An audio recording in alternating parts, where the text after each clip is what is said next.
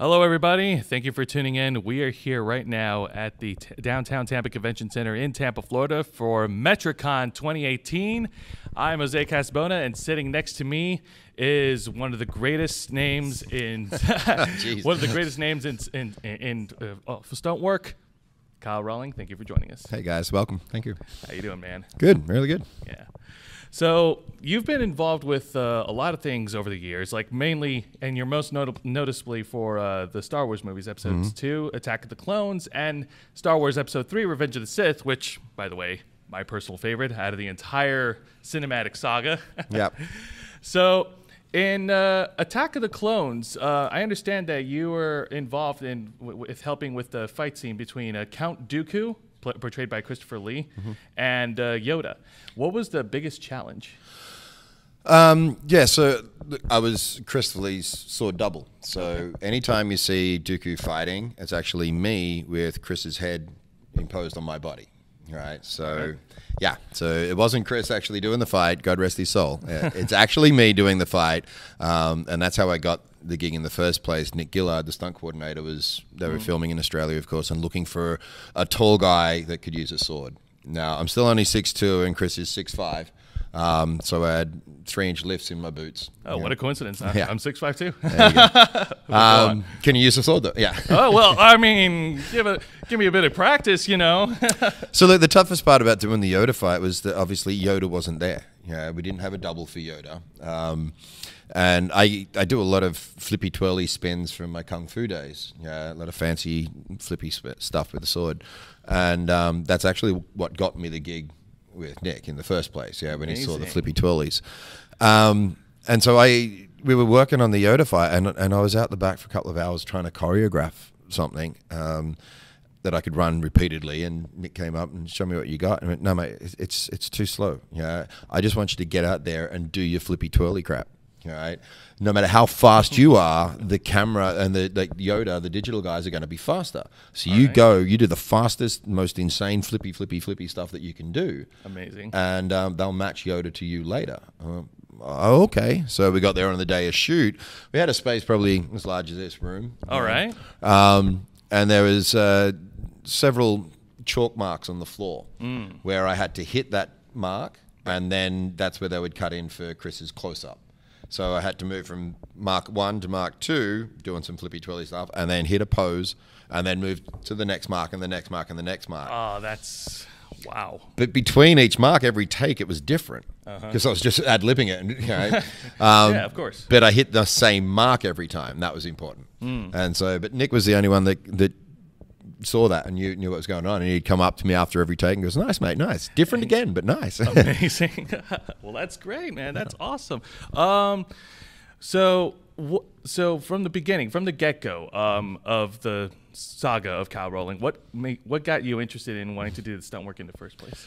Look, I started acting and martial arts in the same year. It was 1978. I was an 8-year-old kid. And it was just, they were the two passions that I had. I knew from, like, before then I wanted to be an actor. Yeah. And then my 2 older brothers were in martial arts. And so when I turned 8, I started with judo for a couple of years and then moved to traditional Japanese jiu-jitsu with my brothers. And there was always the passion. I was like, yeah, okay, I want to be this action hero character. Yeah.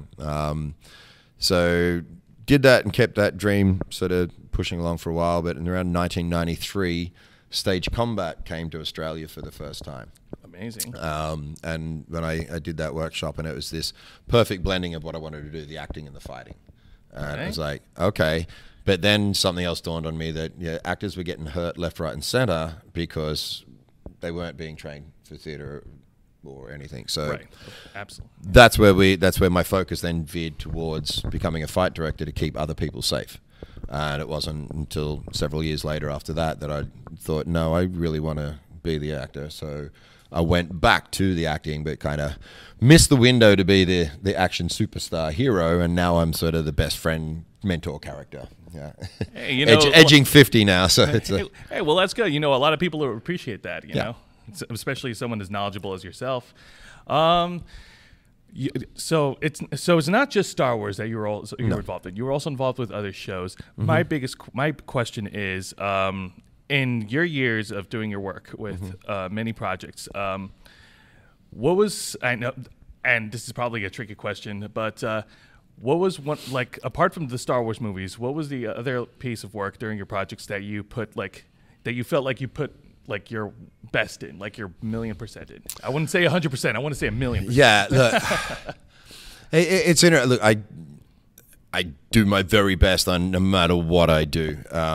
It's funny, like the Star Wars. When I first saw Episode 2 at the cinema, I didn't see the Yoda fight because I was so heartbroken at what they'd done in editing to the Dooku versus Anakin and Dooku versus Obi-Wan fights. Okay. Right? That is not what we filmed and not how we envisaged it being, but that's how it turned out.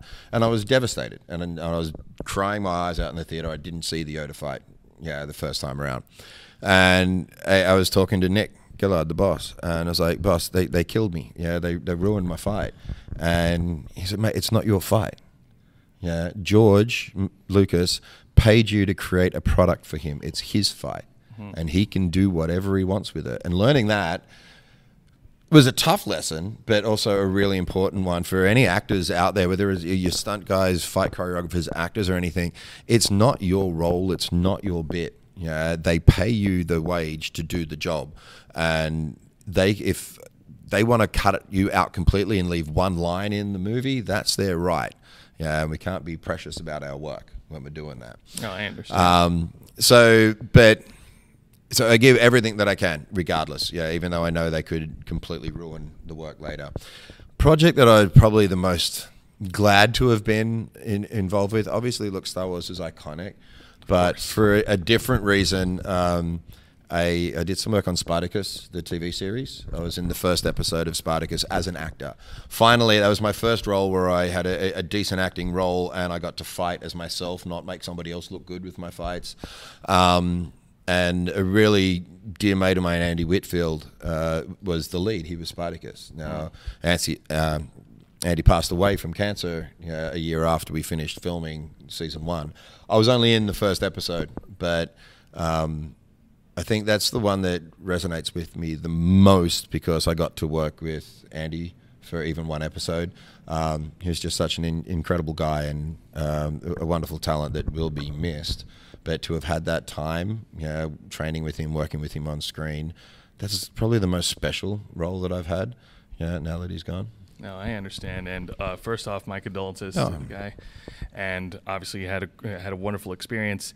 My final question to you: for any of the new blood out there who want to actually try and break into the business to like do stunt work for any projects, whether it's TV shows or movies or whatnot, do you have any constructive advice to give to them? Train hard. Find good people. Train with good people. There are a lot of people out there that will tell you they're good people, so you really got to look and dig deep, and know what you want to do. Look, I'm an actor first, and then I'm a fight guy.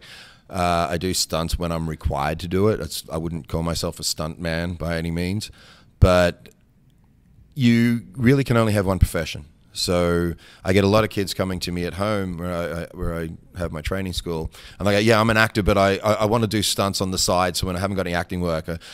Acting and stunts are both professions that require full-time commitment. You can't do stunts on the side. You have to be a stunt professional, and you have to give it 100%. It doesn't matter what you do in life. You've got to give it 100%.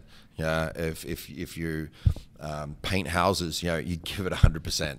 If you don't want to be painting houses and you want to be in movies, then turn around and give that 100%. I couldn't have said it better myself. That was awesome. Thank you very much for your time. I'm sorry, I'm just excited, man. It's okay, man. It's okay. Trying to hold it in myself. But thank you very much, Mr. Kyle Rowling, for joining us, and thank you everybody for tuning in. This is Jose Casabona, and with Kyle Rowling, we are the Ravens Flock, and we are